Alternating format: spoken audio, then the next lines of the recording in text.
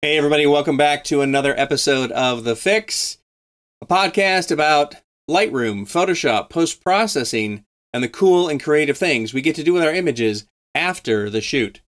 I'm Seán Duggan, your host, and my guest this week is photographer and photography author Alan Hess, and we're going to be talking about something that Alan does quite a lot of, and something that he does very well, concert photography.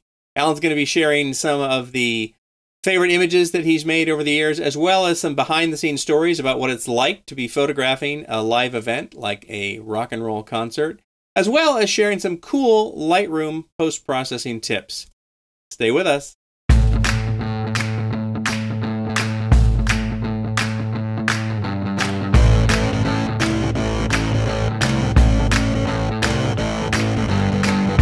Well, Alan Hess, welcome to TheFIX. Thank you very much for taking the time to join me. How's it going? It's going good. It's my pleasure to be here. So you're down in beautiful San Diego, is that right? Yeah, it's a tough life. The weather's always good, and everyone wants to be here. So yeah, I was down there in June with my family, and I hadn't been there in a while, and it just reminded me what a great place it is. I'm looking forward to going back in November because I'm going to be speaking at Adobe Max, so I get to go again. Yeah, we got the big Adobe conference this year. I think it's a good choice for them to come down to San Diego. It's gonna be fun. I'm hoping to actually make it down for part of that. So you and I last saw each other at Photoshop World about a month ago, and then the last I heard from you, as that was breaking up, was that you were heading off to Comic-Con. So what were you doing there? Were you there in an official capacity, or just because it's a cool scene? Both. Yeah, it seems like that was like 3 or 4 years ago already. I mean, time just was crazy, but it was an insane week. I went to Las Vegas for Photoshop World and presented for the 12th time since 2009. Wow. Yeah, low light photography, concert photography. Those are my subjects, and they have me back, and it was great. It was a really nice crowds. Everyone was fantastic. I had a really good time, but I had to leave early. Thursday morning, I flew out bright and early at 6 o'clock during the day that Southwest Airlines was having day 2 of their flight problems. So I got to spend a fun time in the airport, freaking out if I was going to get to San Diego or not. Arrived at San Diego. My wife picked me up. I came home, changed camera bags, pretty much grabbed a handful of new memory cards, and off to the convention center for 4 days. Wow. And I've been going to Comic-Con. I'm a true geek. I have geek credibility going back for years. My first Comic-Con was in 1984. I was in high school, and I went as part of the masquerade, and I dressed as a giant elf. So this is, breaking news here. I was a 6-foot elf in masquerade in Comic-Con back in 1984, and it was just so much fun. It's a lot different now than it was then, but it's still geek central. So what I did 2 of the days out of the 4 days, I was working as a photographer covering Fox and FX TV shows. I work on the floor of the convention center in their booth, photographing the signings and the giveaways and all the stuff that happens right in the middle of the people. I used to do all the press rooms, and I used to do the panels, and honestly, it got a little too much like work.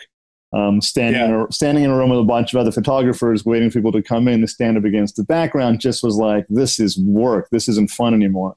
So now I try to cover the crowds down on the actual convention floor, and I think we had 160 to 170,000 people going to the convention over the 4 days, and it gets a little nuts. Amazing.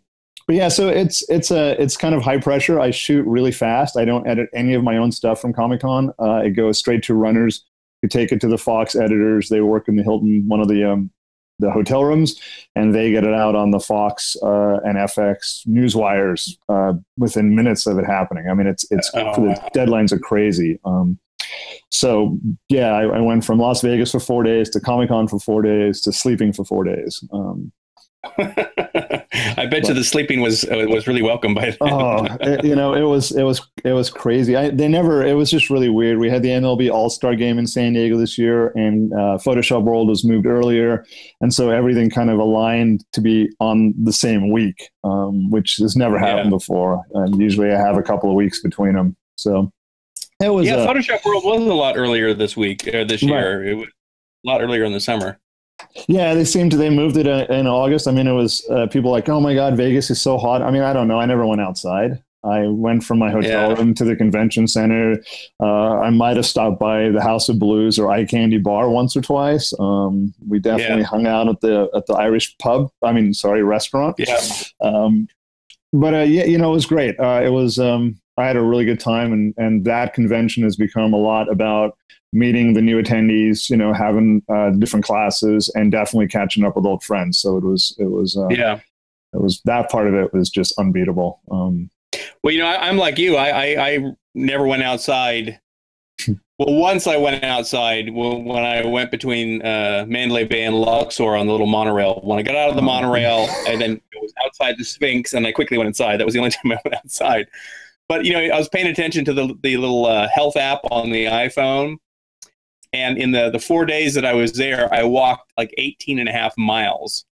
Oh, just inside. I have a Fitbit. I got one last year before Photoshop World, after Comic-Con, because my buddy comes from North Carolina, and comes to visit, and he works as well. And he was like, oh, you got to count how many steps you're walking. I'm like, well, that's crazy. So this year I tracked that week, and I had 25,000 steps plus a day every day for the 8 days. It's the most I've walked, I think, in my life in a week. Yeah, I know. But it kind of becomes like kind of a badge of honor. How many steps did you get today? Oh, I broke 25,000 steps. I did. And that was literally from my hotel room to the convention center and back. And I'm one of the people, you check in Vegas, and they were like, well, do you want a high floor? You want the view? And I'm like, no, you can put me on like the third floor as close to the elevator as possible. If I can save 20 minutes of walking, I'm good with it. I've seen what Vegas looks like. So yeah, it's crazy. So at the you did a concert photography pre-con at Photoshop World, right? Well, we used to. We didn't do it this year. We took a break. We have done it 10 times over the last since 2009, and I usually I teach with Scott DeYusa from Nikon, but they were all gearing up for the Olympics, and there were some new people coming in, so we gave it a skip, which is actually kind of nice for me. I got to go and look at some classes I'd never seen before, and I got to be able to see some instructors I'd never seen before. I saw Kaylee Greer, who did from Dog Breath Photography. She did something on photographing animals, which is really very dear to me, so it was kind of fun to be able to see other people present. But yeah, usually we did a live concert shoot where we would go through all the classroom stuff. Then we would actually photograph a band, and then we would come back and talk about post-processing and all that, fun computer stuff. And I still do a concert class, which is an abbreviated hour-long version, which is always interesting for me to figure out what to put in and what to take out, because it turns out that an hour is not going to quite cut it. So what I did this year... Yeah, so what I did this year I thought was interesting is I put everything I thought was really important, like for them to look at later in the class notes, so they had to have it in the book. And then during the class, I kind of went over some of that, but I also talked a few more stories and a little bit more on composition, the stuff that's not so easy to write about, that's a little bit more visual. So the people the people who came to class got a little extra, and everyone who went to the conference can always look up the class notes in the book, which is, I think, one of the best things about Photoshop World is I have somewhere on that shelf behind me, I have the workbooks going back to like 2002. Right. Yeah. And I still use them. They're good. They're great resources. So tell me, you've been doing concert photography for a long time. You're very well known for that. Although you've done a lot of other things. You've authored like 15 books on various photography subjects, and of course we'll put links to those in the show notes. But regarding concert photography, which is, I'm sure, an area that a lot of people are probably interested in. Probably a lot of people think it's a cool thing to do. How did you get started in that? It's part of it was that I just enjoyed going to concerts. I went to a lot of concerts. I still enjoy going to concerts. I probably go to more shows now than I ever have in the past, but I don't get to stay the whole show. Back when I was starting out, there was this little band called the Grateful Dead, and I was a big fan, and they allowed photography. So as long as you didn't annoy anyone and you didn't, become a pain in the ass, they let you take your camera into the show and shoot whatever you wanted to shoot. Now, this is, of course, back in the days of film, so there was actual cost involved with taking a picture. But I got really hooked of matching my love of the music with my new, burgeoning love of photography. I've never thought of myself as an artist, and I'm kind of useless with a pen or pencil, but I found that I had a kind of an eye for photography. I started getting the idea that I could capture one moment and would bring back the whole show or that song. And since I could do it and the band didn't care, I started doing it quite a bit. And then later on in life, I had a lot of friends in bands. And so I was starting to bring my camera to shoot the small clubs and the little bars and all my musician friends. And it was kind of it turned out it was a lot more challenging than it looked to be. I'd seen, Annie Leibovitz and, some of these famous pictures from the 60s, and it looked, oh yeah, that looks so easy. And then I'm standing in a bar where there's no light, and it's like one red light bulb somewhere, and I'm shooting 800 speed film, and everything's coming out dark, and I'm like, I don't understand why this is not working. One of my favorite memories of me screwing up is when I first saw exposure compensation on a button on a camera, and it was like, yes, you can press this button and turn the knob, and then the pictures will be brighter or darker. Now, of course, I thought it was magic. I didn't realize it was actually just going to change some of the settings for me without telling me what they were going to do. So I spent the entire day dialing in +3 exposure compensation so that it would be brighter, and then everything that I shot was blurry because it was using a 2-second shutter speed. But it was film. I didn't know what was going on. I kind of had I kind of started teaching myself, because there were no books on the subject. There were no resources. It wasn't like today where you had instant feedback on the camera. I'd have to take that roll of slide film out, and I spent $10 for the film, and then I handed it to get developed, and I spent another $10 only to get back 36 really blurry exposures. And I'm like, what did I do wrong? So it was kind of I just taught myself how to do it, and for a long time it was just a hobby. And then one day I realized that the job I had wasn't going to be around forever, and I needed to start doing something else. And I started turning the hobby into something that I'm now do full time. Cool. And so flash forward to the present. You're now doing this regularly. You're the house photographer at a large concert venue in Southern California. So you're doing photography there on a regular basis. Yeah, it used to be called the San Diego Sports Arena, and most people know it as the San Diego Sports Arena. It's the big round building on Sports Arena Boulevard, but it's now the official name is the Valley View Casino Center, and we have events, we have concerts. I shot in the last couple of years. We've had Cher, we've had Madonna, we've had the Red Hot Chili Peppers. Roger Waters did The Wall in the building. I also learned how to. I would have loved to see that. Oh, that's literally one of my all-time favorite shows ever. I was also the one that I got the least amount of sleep the night before, trying to figure out how I was going to capture this iconic show, in 3 or 4 songs, because that's about all I get to shoot. Oh, okay. I had a lot of less sleep, but it turned out it was great. One of my favorite images is from that show. But I've also learned how to shoot hockey. We've had indoor soccer. I shot indoor football arena league the other night. We had LA Kiss had to come and play their game in San Diego, so I learned how to shoot that. I've shot the Lakers. We've had the Harlem Globetrotters. I've had Disney on Ice. I've had World Wrestling.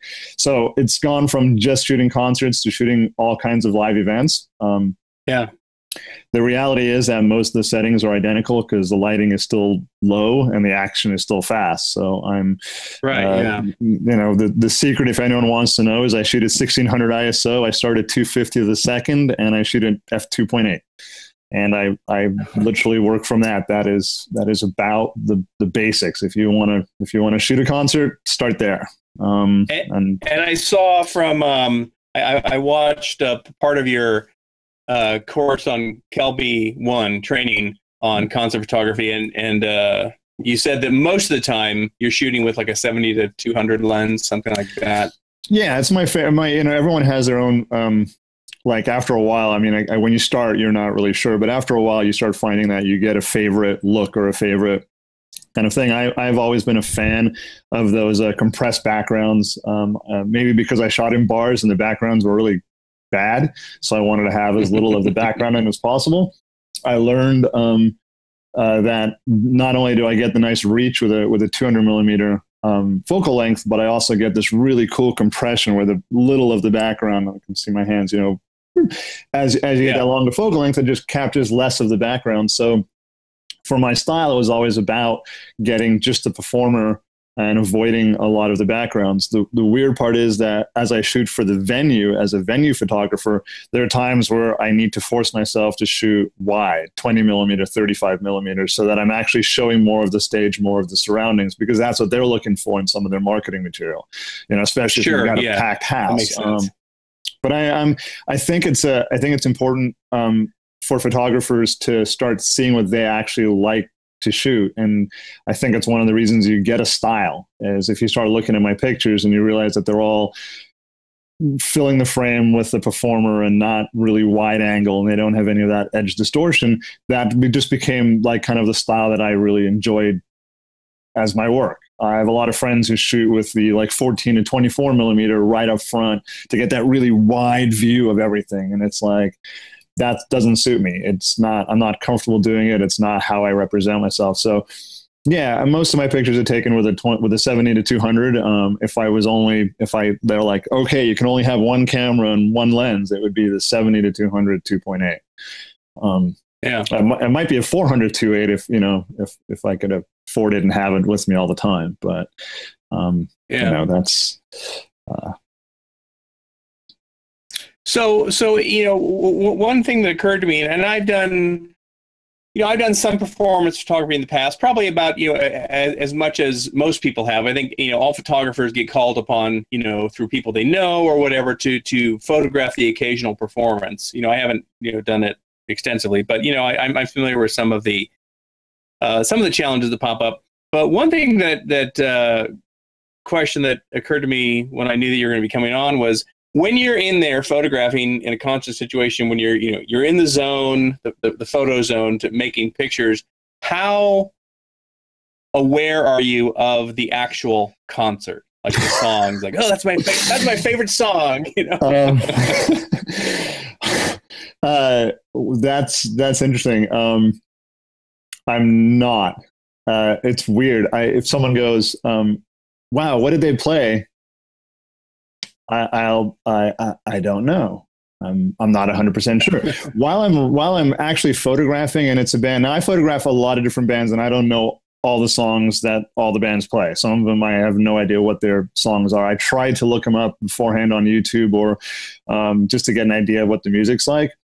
But I shot Cage the Elephant, really, really high energy, fantastic show, brilliant lights. I have no idea what 3 songs they played that we shot.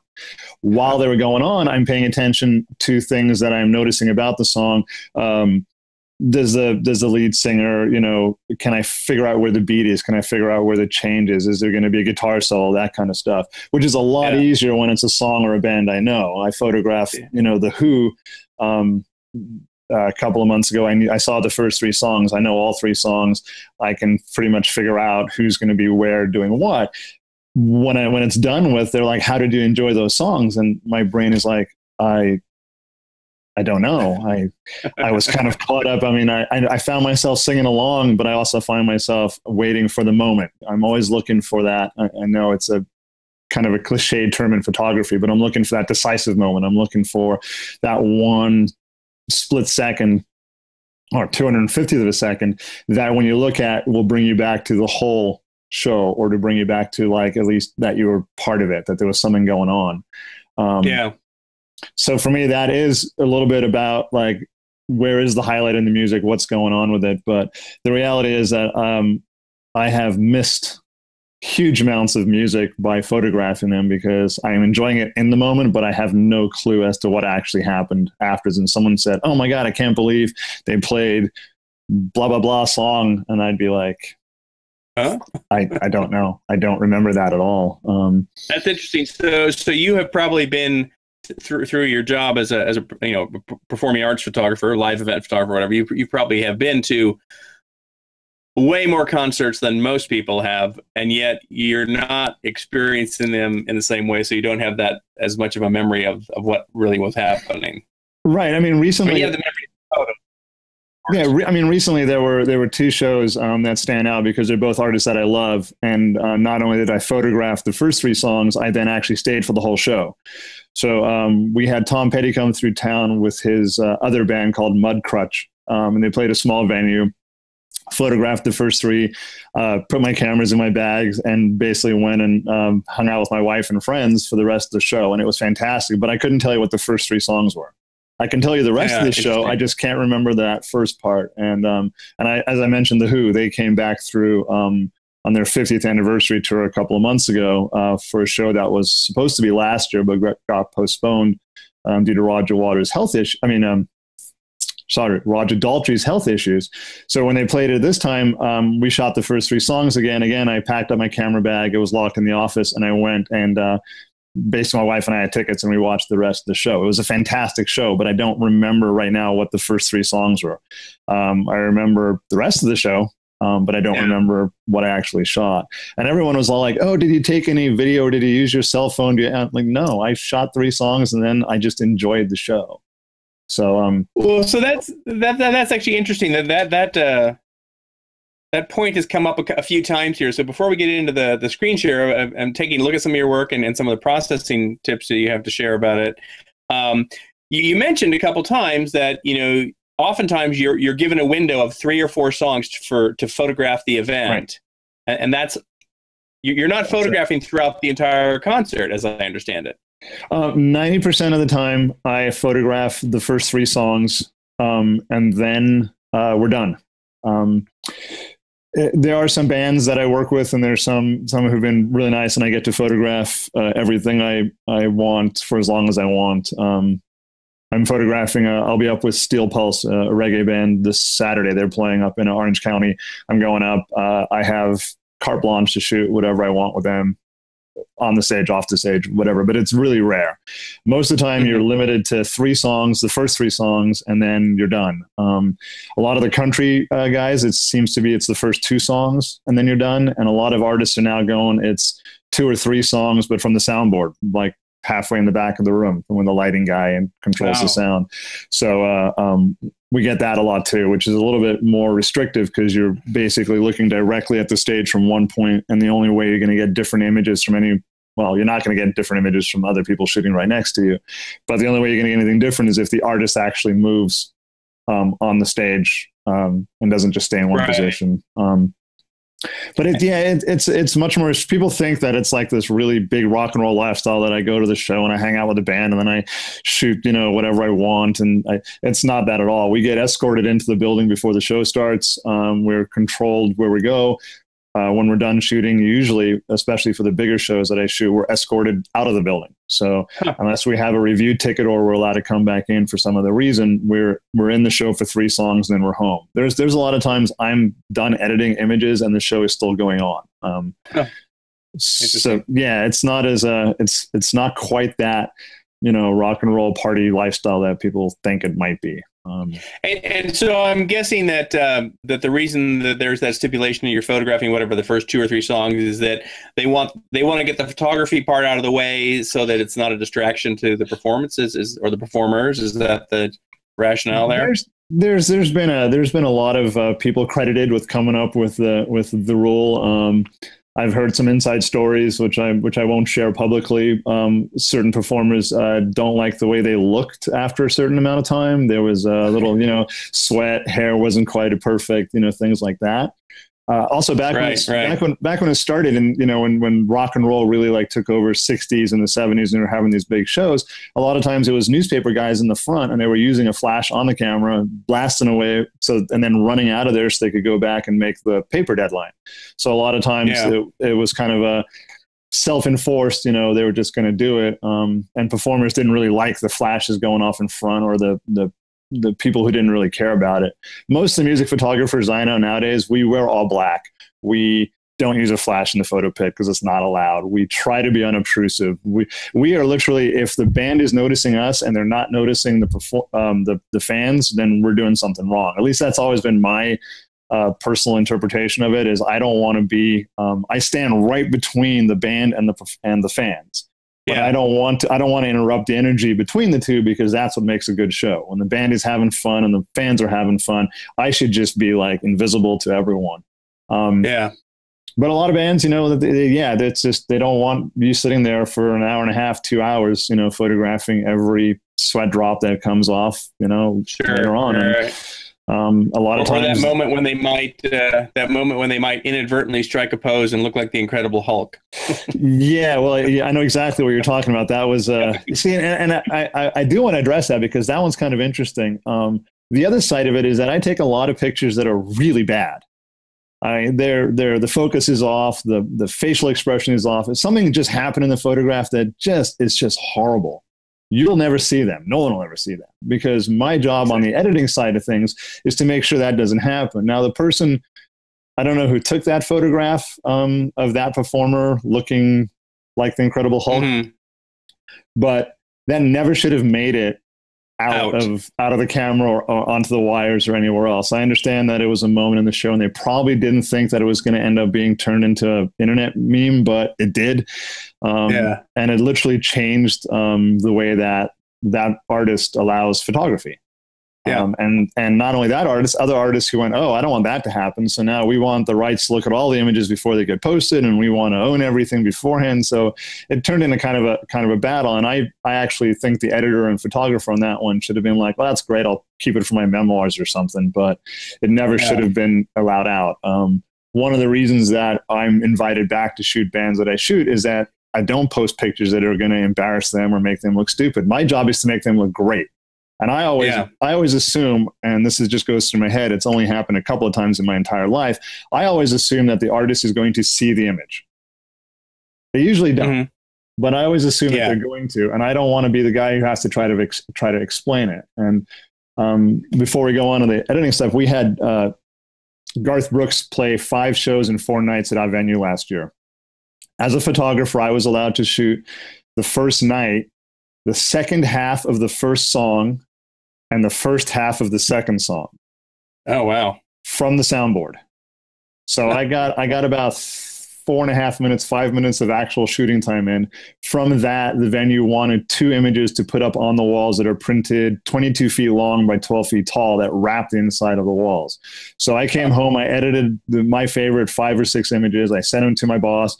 She picked the 2 that I thought would make the best wall wraps. We sent them off to the printer. They put them up on the wall on Thursday night. They were up on the wall by Saturday afternoon. And on Sunday evening, I was back at the venue and we had Garth Brooks actually sign one of them. It's on the wall. It's literally a wall wrap, and he signed it. So for one of the first times, I actually had the artist standing in front of the image of him that I took. And I'm really proud of it. I'm proud of the image, and that's one of the reasons that it's up there. So it doesn't happen very often, but every image that I put out, I'd be very happy for the artist to see, and I wouldn't feel like I would have to explain to them what I was thinking or doing. Right, yeah. I think a lot of photographers would make their work a lot better if they just thought about that a little bit beforehand and didn't just post, oh, this one's really fun, or that one's kind of funny looking. A lot of performers are kind of very particular about how they like to be portrayed. And well, I mean, that's understandable too. I mean, I think everybody is to some degree. We all have pictures that have been taken of us just in regular circumstances where, that are less than flattering or whatever. We got a weird expression on our face. That's only human, I think. But as you say, a lot of that comes down to good editing, not only just choosing which pictures you're going to put out there, but also massaging them and fine tuning them to make them look better in, the post-processing workflow. And apropos that, you want to dive in and we'll take a look at some of your images, and sure, and you can show us some stuff. I'm gonna fire up your screen share and we'll dive in. All right, so I'm gonna talk about a couple of my images that are they may not be my favorite images of all time, but they all have definitely something going on for them that I really just enjoy. And most of these have made it into my portfolio throughout the years. Sometimes they get moved out, sometimes they get moved back in, but They're all moments that I really, really enjoy, and I keep going back to them. Some are new and some are older. This is a shot of a band called Switchfoot that is based here in San Diego. They were doing one of the middle slots of a festival at my venue. And the energy of this band was just spectacular, but trying to capture the energy in a single shot was just really, really difficult because they were all over the place and it just looked busy. When this shot happened, I was really up close. I was shooting a little wider than I normally do. And he just dropped to his knees right in front of me. And the fact that guitar is incredibly sharp down here on the bottom part, really just kind of like, I'm like, oh, that's great, because it kind of, his hand got a little blurry. It was a little bit out of focus. At 2.8 from about 3 inches away, your depth of field is so minuscule that the blur drops off really quickly. So the basic, you can't even see who it is. I know it's Switchfoot. I shot the show, but I was watching. For me, it's all about this just motion in it and just the energy coming in. Now, one of the things I did on this was I did kind of burn in the edges around him a little bit so that the focus would be directly on the musician. I don't do a lot of editing, as in removing or adding things into the picture, but I will play with the exposure and I will dodge and burn when I need to. Yeah. This was kind of the exact opposite. This was the Black Keys, and for this one, it was just a mellow light. All I noticed when I started shooting him was those cool lights in the background. So having those spots in the background, kind of like, I wonder if I can get those lined up in the picture. So I spent probably a little more time than I should have lining up the shot and waiting for him to just move a little bit back off the microphone so that I could get the 4 little lights in the background. I also had to wait for them not to be quite as bright. I shoot everything in manual mode, so I'm able to control my exposures much tighter than letting the camera do it, which allowed me to have things that are backlit. One of my pet peeves.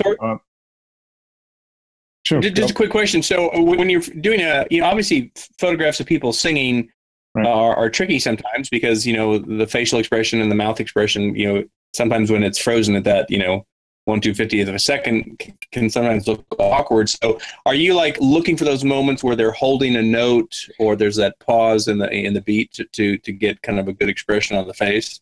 Yeah, that's great. That's exactly what I do. I usually wait for them to pull back from the microphone a little bit. I want the idea that he's singing, but I don't need to have the microphone directly over his lips. And a lot of musicians come really close to the microphone.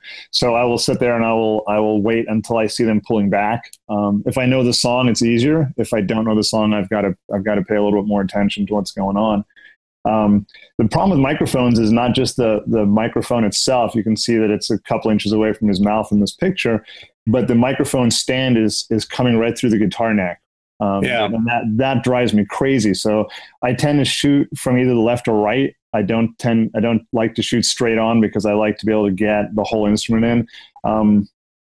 This one's close enough because his hand is lower on the guitar neck, so I don't feel like it's losing anything. But I can see all of him, and the microphone is there. I mean, I know Photoshop guys who could edit out that microphone in probably 30 seconds. But to me, it's part of the image. He is singing, so I leave it in. Yeah. Don't always have to show the performer's face. I love this shot just because of the fans. They were exceedingly excited, and the facial expressions. I always look for things that tell a story, and having the facial expressions of these fans, and I will say they were mostly women, screaming up while he was performing on a little stage, was kind of interesting. This was shot on a tiny little platform that he put up in the general behind the soundboard. So the fans didn't know that he was going to come out there and do the first song. We were told, so we were actually by the soundboard, and we were shooting back towards the general admission crowd. And he's singing to the people in the sheep seats. And for me, it was and the light was one spotlight coming behind us. You can kind of see it's much brighter on one side of his shirt than the other. And there was a couple of lights down below on the stage, which gave us light on the fans' faces. And for me, that became my favorite shot of the night. I know a lot of fans are like, oh, he's just, it's a cute butt. I'm like, okay, great. But it's the interaction. I'm always looking for something that's telling more of a story. Yeah, well, I think it really captures a lot of the energy of that concert, So I'm gonna. This is my non-live performance shot that I'm thrown in here because it was done doing a music video film out in the desert. This is Wolf Hoffman from the band Accept, and I've shot them live many times. We shot the whole video. This was done at about 4 or 5 in the morning. It was about -3 degrees, and he had to wear a t-shirt because it was going to be in the same clothes all day. But I approached this exactly as I would have approached the live shot. I was standing back with a 70 to 200 behind the video crew, and I was just waiting till something looked like it was the moment. And I'm really proud of the shot. It actually ended up selling to the guitar manufacturer, and they ended up using it in ads for the famous guitars. Cool. And it's a very nice. Yeah, it's a great shot. It's got a great. The funny part is, if you go look in guitar magazines and you see this shot used in an ad, they took out the mountain and put in amplifiers, so it looks like it's on stage. So it was shot during a performance. The performance just happened to be for a video and not an actual live show. He's one of the best people to photograph, though. It's always a good shot. So Rush came through our venue a couple of years ago. This was one of my favorite shots from that night. We blew this one up.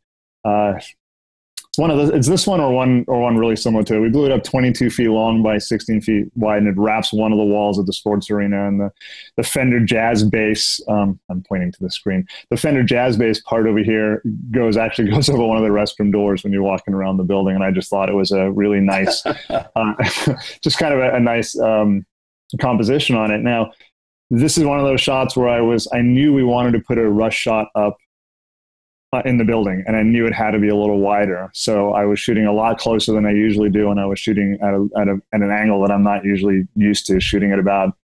I want to say I was shooting with the 20 to 35 millimeter lens. That's kind of my 2.8. It's kind of my go-to wide angle lens. So probably somewhere in 35 millimeter range, and I was shooting straight up at the stage as close as possible, something I don't usually do. But I knew where it was going to go, so I composed this image because I knew it had to be long and wide to wrap around the wall. And I really just loved the expression on his face and the fact that the fingers are just right on the bass. You can see the thumb right in here pushing down on the string. And I'm not a musician, but I know what musicians look for, and that's kind of the thing that always seems to, make them happier. So, and we left, I knew where it was going to go, so I did leave a lot of blank space over this side where my watermark is, because I knew there was going to be a door going over there. So we weren't going to wrap into the bathroom. This is one of my more recent images. This is Zach Wilde. He played in a band. Well, he plays in a lot of bands, but this was called Generation Axe, and we had a bunch of guitar players do a show. And I'd never shot Zach before, and I was really looking forward to it. And we found out that the day of the show, we were only going to be able to shoot the first song up close, and the rest of the show we were going to be delegated to the back or the aisles or somewhere where we weren't going to annoy people. So I grabbed a 300 f4 that I have for emergencies.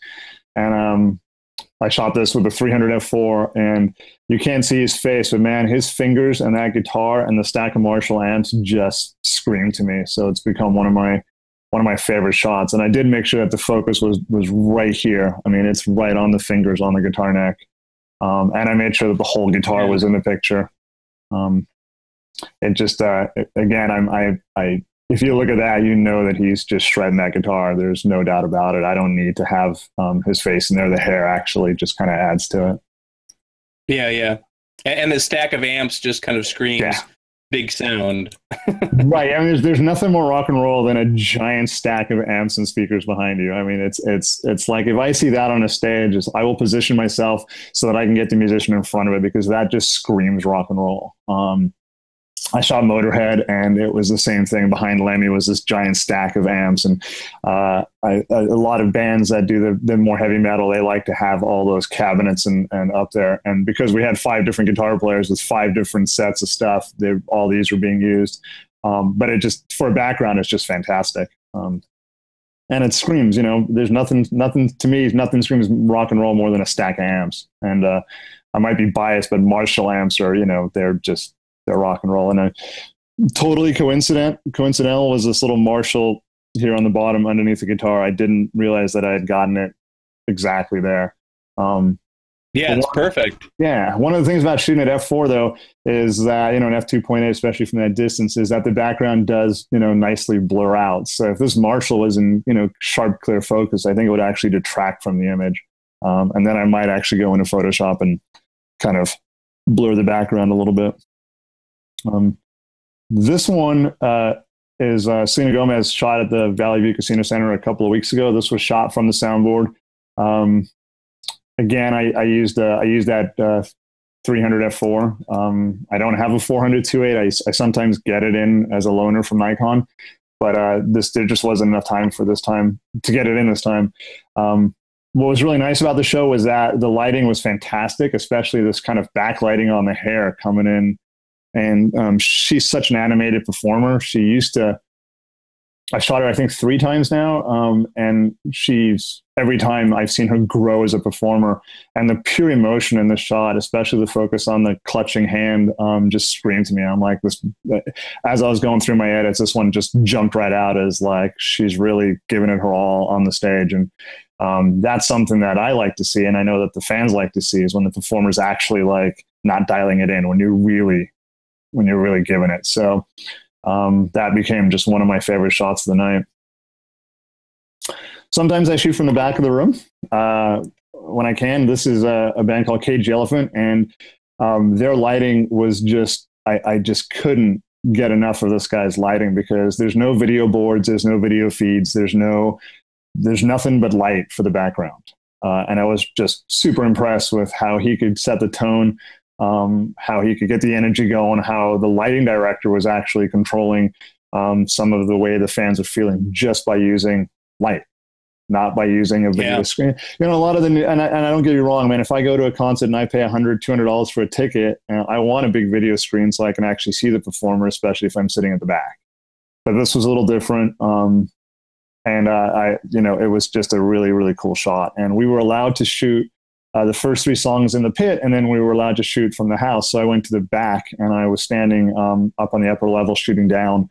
And the bottom of the image right here, there's actually the soundboard.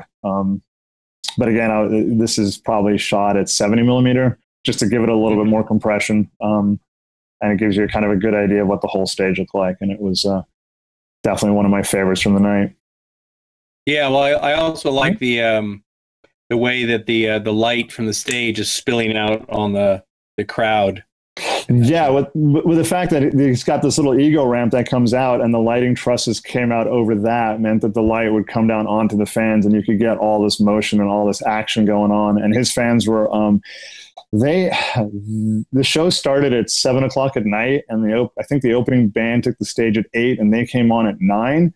These fans in the front were out in the parking lot camping out at 6:00 in the morning, 5:00 in the morning. When I got there that evening, they were like, dude, the fans have been out here since before we got here this morning. I think the first fan showed up, 5:00 in the morning. So they were basically camping out to get into this front area, because it was a general admission front. 14, 15 hours for a 2-hour concert. That's dedication. Yeah, that's hardcore. That's hardcore. I like that terminology you just threw out there. The ego ramp. Yeah. I'll flick back to it just for a second. That's kind of what someone mentioned it to me once way back when. It's always just stuck. It's the ramp that comes from the stage out into the crowd. It was really popular at a lot of country shows when I started shooting. It just seemed like that was the biggest thing to do. Rock and roll was always flat, but the country guys had this ramp that came out that they could walk down and, be right in the crowd. And the energy level between the performer and the crowd when they're packed around is really intense. Because you don't get to stand up front, like you don't get to be in here and then just kind of stand there and look at the guy like, all right, come on, perform for me. These are rabid fans that want to be as close to possible, and they give a lot of energy off. So if you're looking at this on the podcast and you can see my mouse, I'm standing, if I would be shooting, I'm standing right here against this ledge that runs right up front. So I'm actually right between the crowd and him performing. Me, a bunch of other photographers, and some really big burly security guys are kind of crouched down in this area. We don't want to be in the way, but we also have to make sure that no one decides to jump up on stage or do something, stupid. Yeah, that does happen. This shot, which I've bounced it a lot of times, it's just this was Flea at Red Hot Chili Peppers, and it's kind of interesting if you go back to the if you think about the last shot I did, the Geddy Lee from Rush, the other bass player, you'll see that it's pretty much this is how the style we did. This is another wall wrap in the building. This is another shot a little wide. When I saw it, I realized that with these amps behind him and the bass going out, we could put this one up on a wall as well really easily. The interesting part about this is that the light behind him was a screen, but it wasn't just showing them. It was, and when you get in really close, it just looks like a bunch of little squares. It doesn't really have any kind of image to it. And in my brain, I look for patterns. They just show up. So the pattern here between the amp grid and then the grid on the wall and then the bass kind of grid, everything kind of blended together. And again, it was just a motion. Flea is kind of interesting guy to shoot. He doesn't really stand still very often. And the stare that he gave, the intensity in his facial expression just kind of, sang to me, I guess. And so this became one of the other wall wraps that I was really happy with. Cool. This one's a little different. This is a guy named Chris Broderick. He used to play in a bunch of heavy metal bands. He's got a new band of his own. But this was for a show called Metal Allegiance, and there was a bunch of musicians coming in and out of the show. There was probably 10 or 12 of them, and they were each playing different songs. They kept like coming on the stage and leaving the stage, playing a couple of songs. And he came out and did the heavy metal, sign. And I caught this one, and I was just, the minute I saw it with the lights coming down and the guitar and everything, I'm like, this is great. Now, normally this guitar is white. This is obviously the lighting was really, really, really warm. I left it warm. I could have easily color corrected this and had it look more natural, but to me, it just kind of said the night. This was shot at the House of Blues in Anaheim. So it was a much smaller venue with really just kind of a very orangey cast to it. And I really loved it. The interesting part about this shot to me is that I was shooting right next to one of my friends, and we got the exact same moment. But he went horizontal, and the crop is different, and I went vertical. The crop was different, and because we were standing 7 inches apart, the part where his hand is intersecting with his face on his shot, this lower finger is actually covering his mouth because he was shooting just off to my left. So it was just fascinating. I mean, we were crammed in together right next to each other, and yet we shot the exact same moment, and the two images are not the same. And that's one of the things everyone's like, well, aren't you just worried about, all the photographers in the pit and everyone getting the same shot? It's like, you put 10 of us in the same area shooting the same thing, you're going to get 10 completely different images, even if they happen to be shot at exactly the same time. So it's all about getting, making your own style. I made sure that the guitar was not cut off. I made sure that I kept the lights in. That's just, to me, it's one of those things that you start developing your own style. When you start looking through my portfolio, you start seeing this kind of guitar neck going out of that angle a lot. It's just something that I tend to do. And the last image is Mr. Justin Bieber on the last tour. And this was one of those things where I was shooting from the soundboard with a 400 millimeter lens. And he came to the end of the ego ramp. He had a ramp that came out into the crowd. He came to the end and he kneeled down. And I was like, when I took this picture, I knew it was going to be my favorite shot of the night. And everyone's like, but it's a Justin Bieber shot. It's like, you know what? I might not listen to his music, but he's a really good performer. He puts on a really good show. The light was great. And to me, it was a really good moment. People are like, what about all the cell phone cameras? I'm like, well, to me, that's part of the moment. It's a live performance. So I don't mind that there's all these little cameras and recorders up front. I'm tall enough, and I was standing on a box so that I was above them. I'd be a little more upset if the cameras were blocking my shot of his face or his hands. But, this is a pretty much just a crop version. If I was going to edit this, I would probably burn in some of the edges to keep the attention more on him. But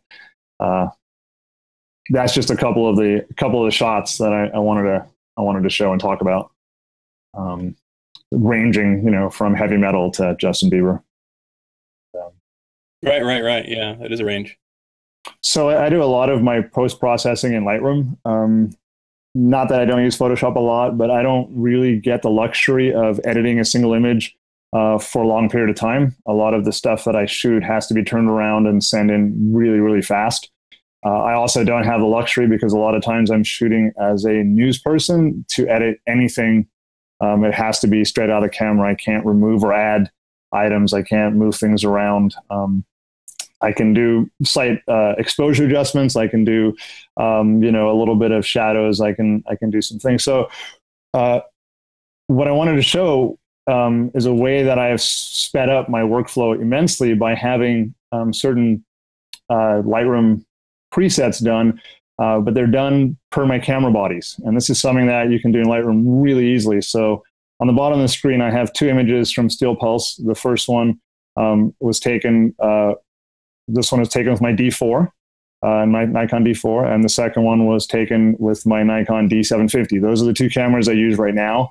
When I use a different camera, I'll do this for those cameras too. So the idea is that I just bring this into a Lightroom catalog, and I just bring in these two images. I make a catalog that I'm going to delete. I'm just going to work on these two and create a preset, and then I throw everything away and the preset stays. So as you can see, everything is zeroed out. I never touch the white balance in a preset because I want that to come in as shot. And what I usually do is I will push the clarity up to about 20, and I add a little vibrance. I always find that a vibrant concert shot is better than a dull concert shot. Next, I will add a little contrast. I usually leave the highlights and shadows alone. I will adjust those per image when I go through and do the editing. The interesting thing about a concert shot is if I go from the whites here and I go from 0 all the way down to -100, you don't see much change in the image at all. If I go the other direction, you see a lot of change. So what I usually do is I usually bring the whites down to somewhere down in the 90 range, and 92, whatever. I leave the blacks alone. So that's the first one. The next one is I go into camera calibration, and I take this off Adobe Standard. I love Adobe, but their Adobe Standard is not what I want it to look like. I want it to look like I looked in the back of my camera. I usually go with camera neutral. You can see that lighten up the edges a little bit right off the bat. That sits on camera neutral. And then on lens correction, the lens correction profiles are fantastic, and you can see that actually made everything just look a little bit better too. And I have those set. Now the last one is detail. So I go in the detail thing, and I add a little bit of sharpening just so that the rest of the controls become accessible. I'm putting about 20, 19. Now there's this little masking over here, and if you slide it around, it doesn't look like it does anything at all. So if you hold down the Alt key, you can actually see what the masking is being added, what the sharpening is being added to. So it's only being added to the white stuff. I don't want the sharpening to be added to anything in the background, so I usually pull it out to about 80 or 90. I just want some sharpening added to the edges of the image, and I'll put in, I don't know, 20 or 30, somewhere in that range. Then I add a little bit of noise reduction, which helps kind of soften the backgrounds a little bit. But because I've added sharpening in, the performer doesn't lose any of that stuff, and it helps pop the performer out of the background just a little bit. It's a very small thing, but I like to add it here because I'll always forget to add it later. The reality is that the cameras nowadays are so good at high ISO that you don't really need to do a lot to it at all. So now this is kind of going to be the preset. It's obviously not the final image because it's still a little off, but this is kind of, I'm now going to set this so that it happens to every single time I bring in an image from that camera. And I just hold down the Alt key, and down over here where it said reset, and you hold down Alt, it now says set default.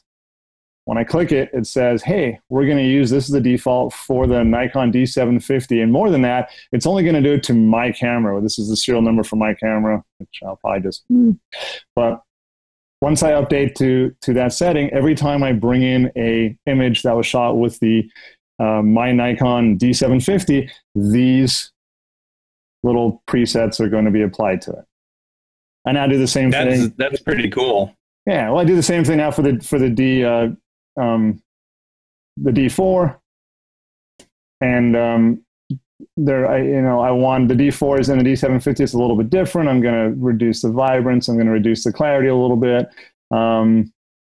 I'm just going to tweak it so that it looks exactly the way I want to look. And what I'm trying to do here is I'm trying to make the two images look like they were shot by the same camera. I'm trying to match the D4 to the D750. So when you go through the images, you have no idea that I was using two different cameras. That's the general idea behind it. So if I have to come in here and I go, well, the portrait version on this one looks slightly different than I'll do that. And then I go in here, I hit Alt, and I set the default, and now it's going to set the default for my Nikon D4, updated current setting. So you're doing this in a kind of a separate temporary catalog that just has these two images, just so that you can create these defaults for these cameras. Yeah, you can do it on your regular catalog, but I tend to get confused with lots of stuff, and I'm kind of a simple guy. So for me, I just create a catalog that I'm going to do this with. I bring in two images that are representative of what I'm shooting with the camera, and then I create this, and then I throw everything else away. Now you can come in here and create a preset. You can see that I've got a bunch of user presets in here. You can do that every time you import if you're shooting something different. To me, this one's just easier because not only does it affect Lightroom import the whole time, it actually does something really cool for Photoshop. So if I go back to, I made a little catalog, and I got some images here, and I'm going to open one of them in Photoshop. I'm going to open up from the same show. I'm going to open up that one, I guess. And it's going to come here, and open it up in Adobe Camera Raw. And as you can see, while it resizes itself, if it was shot with this camera, these settings right over here are identical to the settings in Camera Raw right now. So Camera Raw is seeing that. Yeah, what I'm going to that you have a preset for or a default setting for that camera, so it's honoring it too. Yeah, it's exactly it. I'm going to open that up again. So when you save this in Lightroom, it's not a catalog specific setting. It is going into the Lightroom under the hood setting, so that no matter what catalog you are working with, if it recognizes a picture from your Nikon D4 or your other Nikon, and it matches the serial number, it says, I need to apply this default because that's what he set up.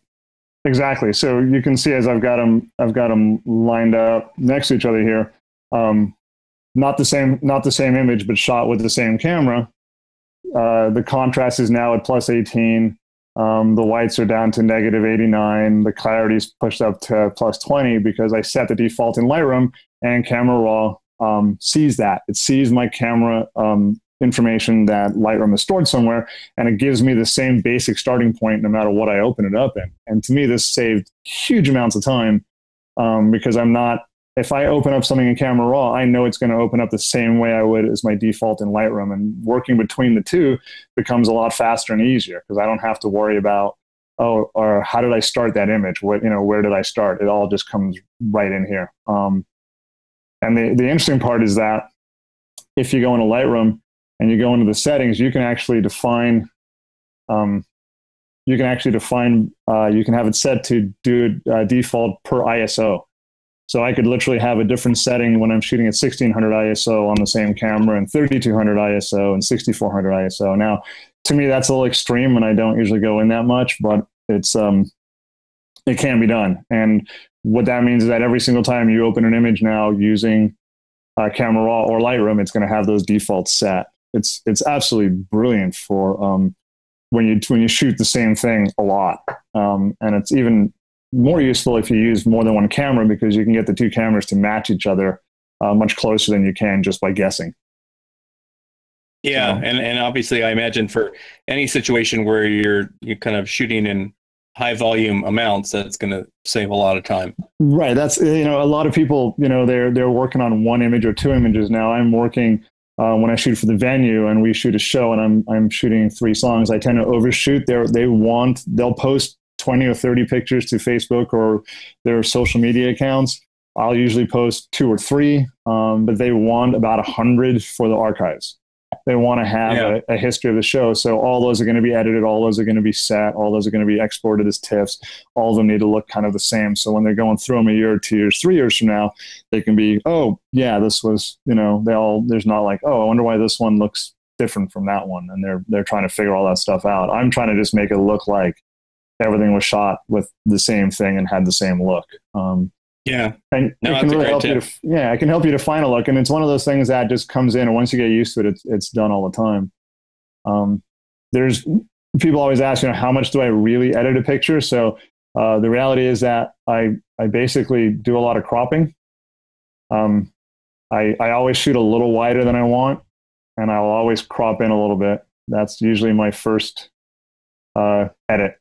I've been bitten in the past by suddenly needing some extra space on the side of a picture or above a picture, and then I don't have it. So I tend to shoot a little wider than I did in the past, and I will always crop in. So that's that. And the other two things that I do a lot of, because I learned in a darkroom and I still have kind of that mentality, is that I will dodge and burn, and a lot of times. That's all it really takes to kind of take the picture up just that little extra bit. I use a nice big brush, and we'll just kind of, I usually do it on its own. I just copy the image to duplicate it, and then I will come in and kind of burn around the edges a little bit, just to keep the attention right on the middle. Now, this image has a problem. It's this little bright area right up here in the corner. It drags the eye away. So now it's gone. And I will just a little bit of a crop. Just a little bit of a crop, and everyone is like, and I used to be one of those guys who everything had to be to the same crop format as the camera, and I've learned that that's kind of ridiculous. I now crop for the walls, which look more like a widescreen TV. I crop for Instagram, which is square. I crop because I want to. I do panoramics. Everything is long and thin. So just so long as the image stays, where I'm keeping the attention, that's all that really matters. And then I will come in and I can really kind of. I'm using a Wacom tablet, so every time I release, I'm painting over the same areas over and over and over again, just burning in the darkness. And you can tell from the settings up top that I'm only affecting the shadows, and I'm only doing it at about 19%. I'll actually take that down about 15%. And then I'm protecting the tones. Yeah. So if I go over something too much, it's not going to be crazy. But you get, plus, since you have it on a separate layer, you could always modify the layer opacity if you wanted to back it off a little bit too. Oh yeah, absolutely. And it also gives me, sometimes you get tunnel vision. I'll be working on something, and honestly, I'll be up here, and I'll be in really close, and I'll be like, oh, did that work? And then I realize I've completely gone overboard. So being able to go and toggle it off and look at what I started with really helps. Not going crazy. The idea is not to go crazy. The idea is just to be a really subtle kind of area. So I'm keeping the attention on the performer. I mean, I picked a really odd shot to do it on, but it was just I wanted to show the settings of how. Sure, yeah. And there's just one last thing, and this is the new Adobe, mobile is great concept. And I tend to process 1 or 2 images on my phone now when I'm leaving a concert. My D750 has a built-in Wi-Fi transmitter, so I can actually send it directly to my phone and edit images on my phone and send them to my boss before I've left the building, which they love because they can put that right up on, Facebook or Instagram instantly while the show is still going on. And it's not a cell phone picture. It's an actual DSLR image that's been properly edited. But one of the really nice things is this new little My Libraries part that they have. So I have my own little watermark in here.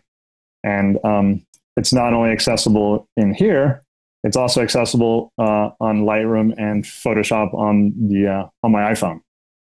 So I can actually just grab the same graphic and have my branding across all my images, no matter where I edit them.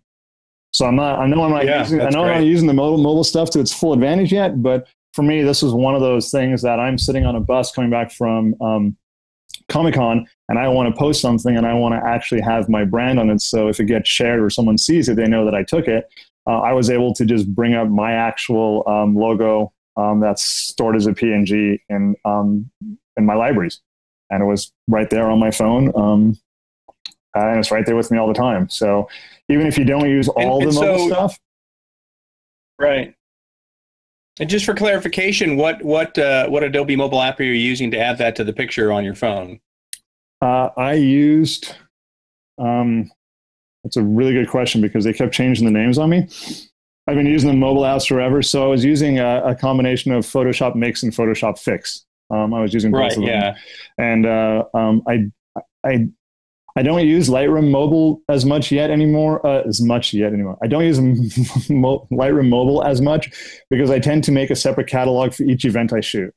I shoot a ton of events. Having them all in one catalog kind of drives me crazy. So I tend to have separate catalogs for each event, which means that I would have to unsync and resync each time. So I haven't quite got to that point yet. I'm sure I'm going to get there. It's just not part of my work yet, but I do use both the Photoshop Fix and Mix, and they've got some really cool apps. I mean, some of the stuff I was really impressed with. I've had a lot of fun playing with it. The Spark Post and the Adobe Preview and all that kind of Adobe Comp, and I think it's Adobe Capture. I was just going to say, just to clarify for people, what you can do and what Alan is able to do here in terms of adding his brand, logo there to the images is that when you are working in Photoshop Mix or Photoshop Fix, you have your image open, but then you can also bring in a new layer and you can choose images from your camera roll on your iPad or your phone, or you can go out and look at what assets and elements you have stored in your library on your Creative Cloud, folder up in the cloud, as it were, and you can just grab that. So that's how he's able to grab his logo here because he has saved that as a library element. Yes, and it also, back to actually working on Photoshop on my desktop, I used to lose it all the time. I used to forget which folder I'd put my logo in. So I used to, I know, I'm the same way. So I'd have to okay, I know it's on one of the network drives, and I'd have to go was it network 1 or 2, and then I'd have to go look for the logos folder, and then I'd have to go find it, and then I'd have to drag it in and resize it. Now it's just sitting right here, in my libraries folder right all the time. So I never have to go look for it. I can always just grab it and slam it into an image. And I'm not a huge proponent of sticking your copyright over the middle of a shot, but I am a guy who believes in branding, and so I'd like to have, when I'm putting stuff out, I like to have this little logo sitting on the bottom over here. I think it doesn't detract from the image. You probably won't see, you might see stuff from 2010, but you won't see, this anymore.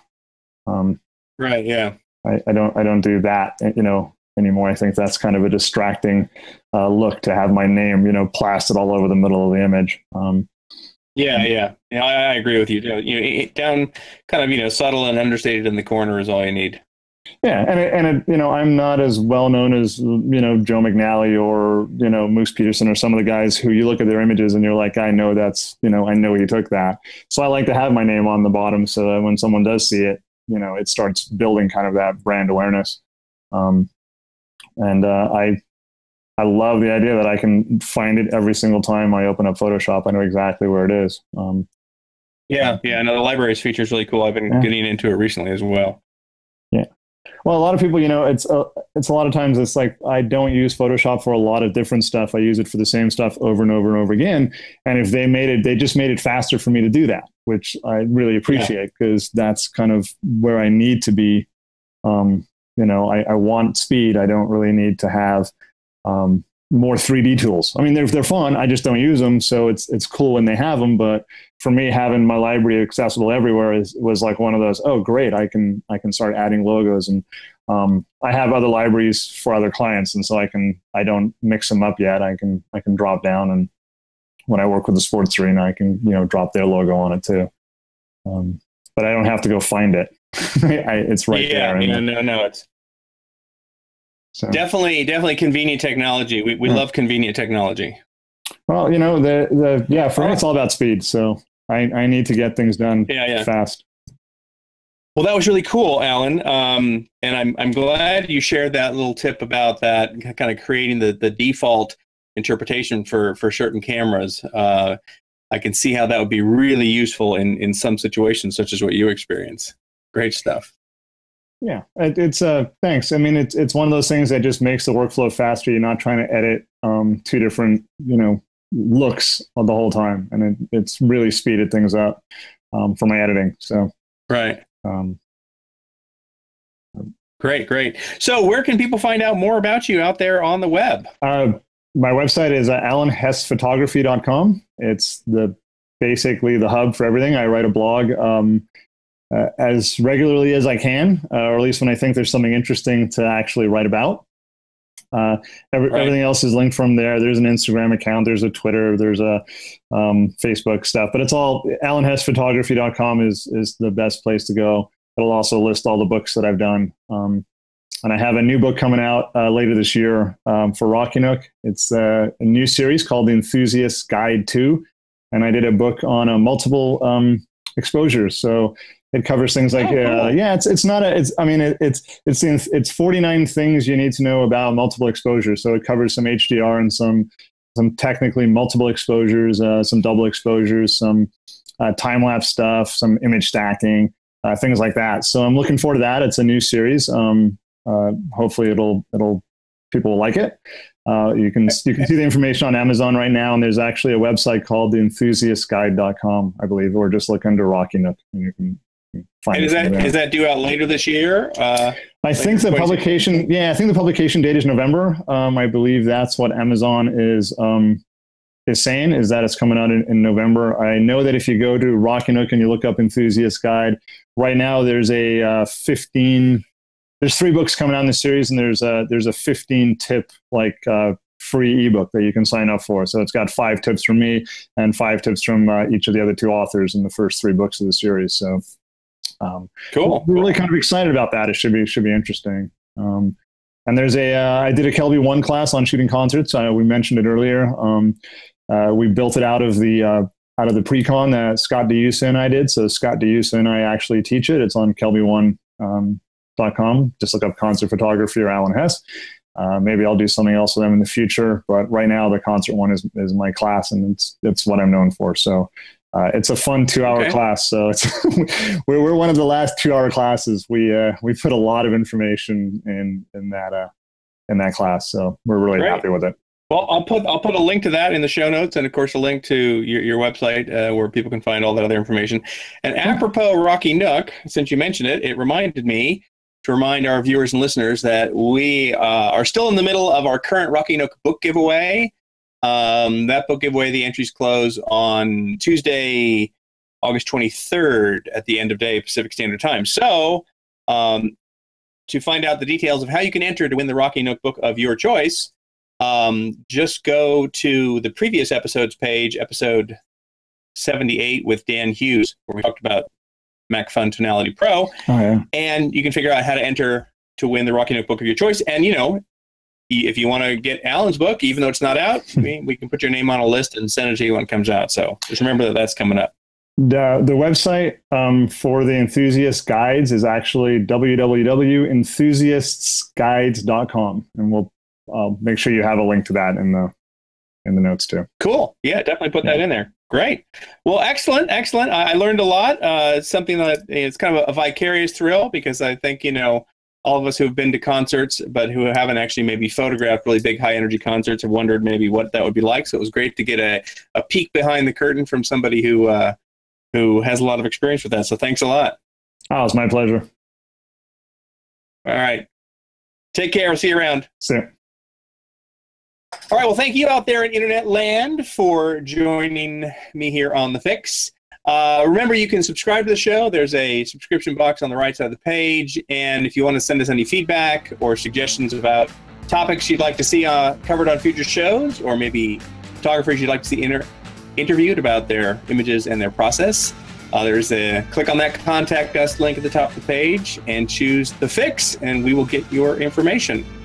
Take care. We'll see you next week on TheFIX.